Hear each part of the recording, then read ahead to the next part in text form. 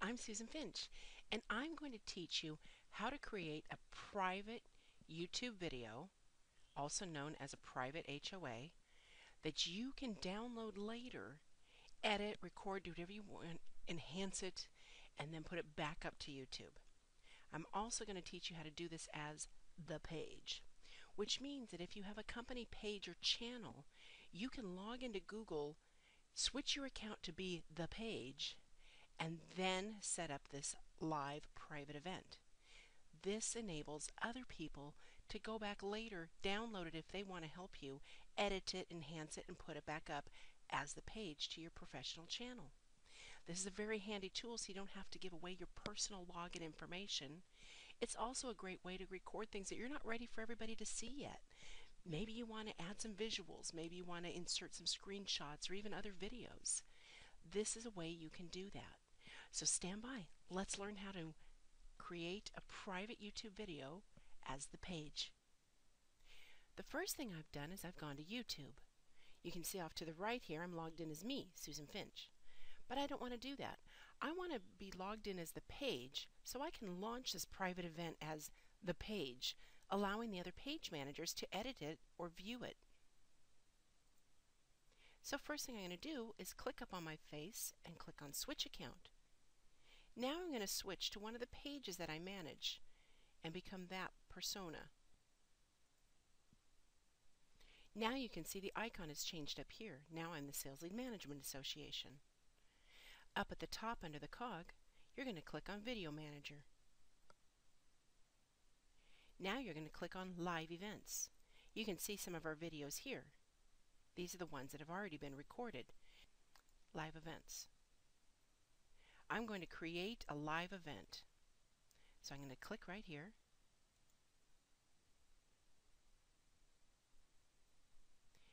And I'm going to create my live event. The first thing I want to make sure in this case is that it's set to private. Not unlisted, because unlisted you can still share that link and other people can see it, or whoever shares that link can see it, whether you've invited them or not. Private means only you, as the page, can see this, which means the page managers, when they are logged in as the page, they can also see it. They can't see it though in their public profiles, in their regular profiles I should say. So if I were just Susan Finch, I wouldn't be able to see this. I can add other people too if I wanted to have a private meeting maybe. Maybe I have a very small circle of people on Google Plus and I want to share it with just them. Or other contacts, and I can invite them right here, and they are the only ones. See, it can be names, circles, or email addresses. They will be able to see it. But right now I only want this private because I'm going to have other uses for this video. This is mainly a production tool I'm using it for.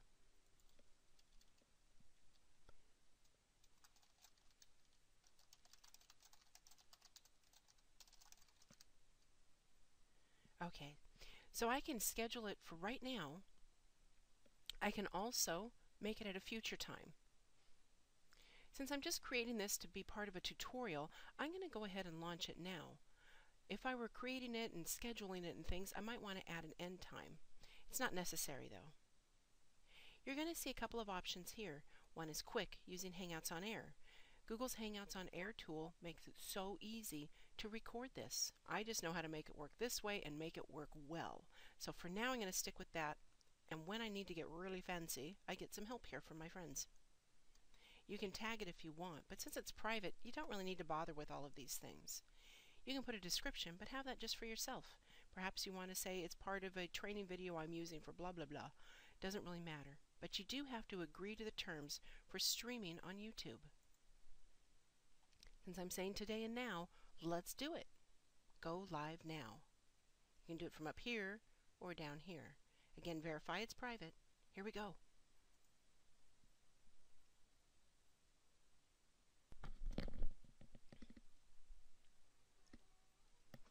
And we're ready to go.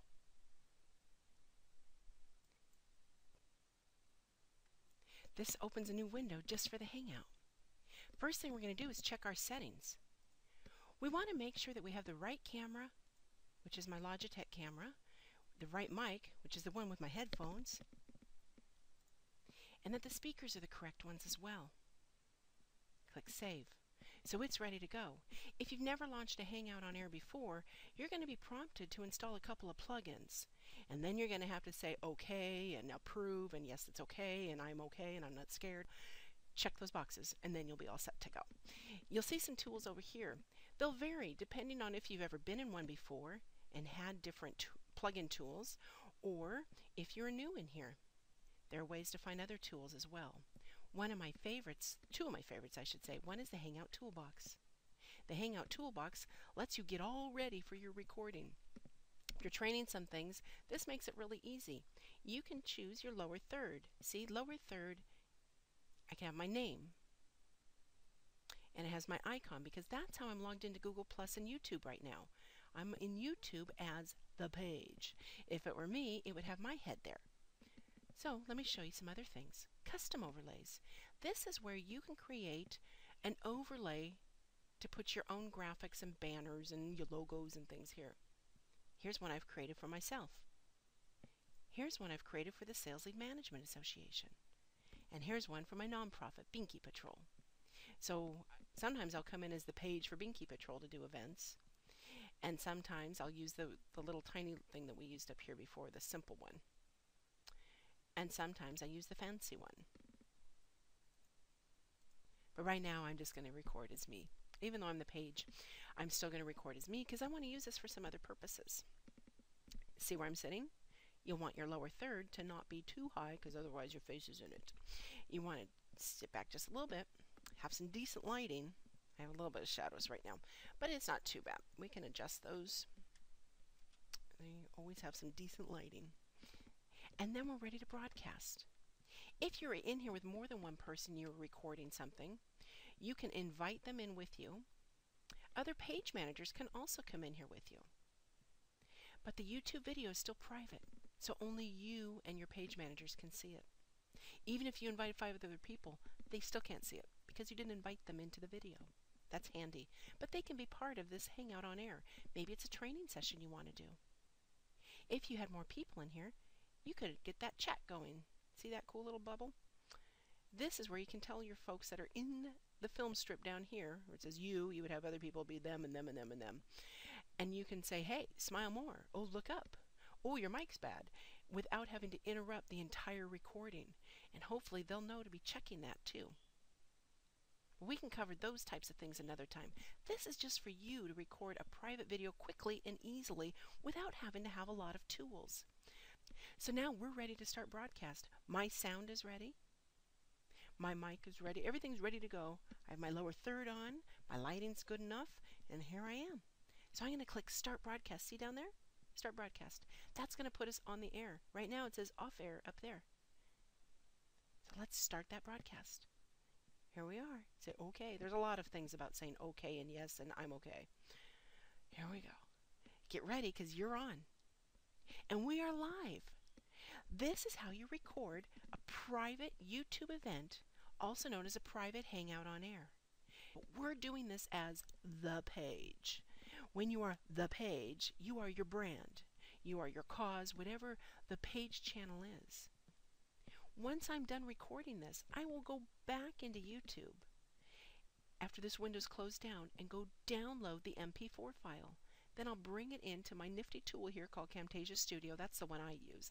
A lot of people use iMovie and other things. I use Camtasia.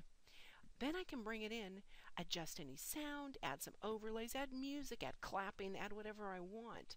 And then I can create my final video, export it to another MP4, and upload it to YouTube and make it public. It's very handy. So we're going to stop the broadcast and then I'll show you what happens. You stop broadcast. Broadcast has been terminated, so we're not recording anymore. We still have this little after now that the broadcast has ended. But if it's just you and you're all done, you go ahead and leave the call, and then it will get saved to YouTube, and you'll be able to download it in the next step. Now we're off the air.